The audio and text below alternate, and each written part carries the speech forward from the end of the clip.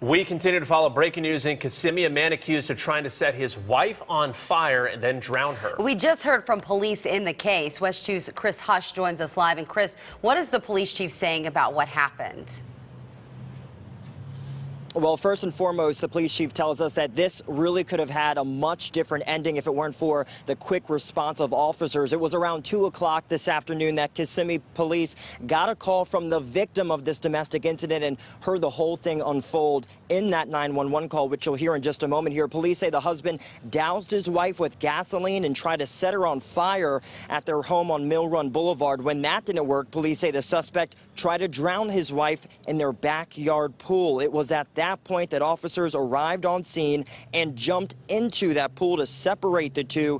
And here's that frightening 911 call made by the victim. What's going on there? My husband had a knife. He wants to kill me, and I'm in the bathroom with my daughter. Okay. You're in the bathroom? Yeah, but he's trying to open the door.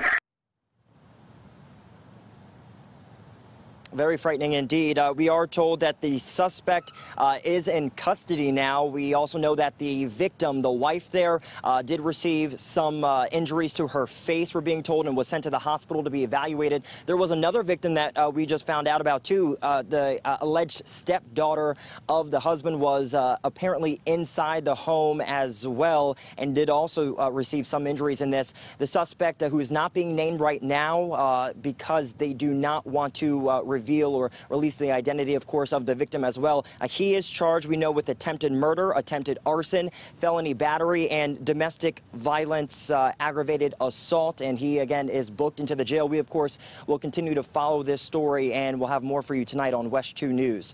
For now, we're live in Kissimmee. Chris Hush, WESH 2 News. Back to you.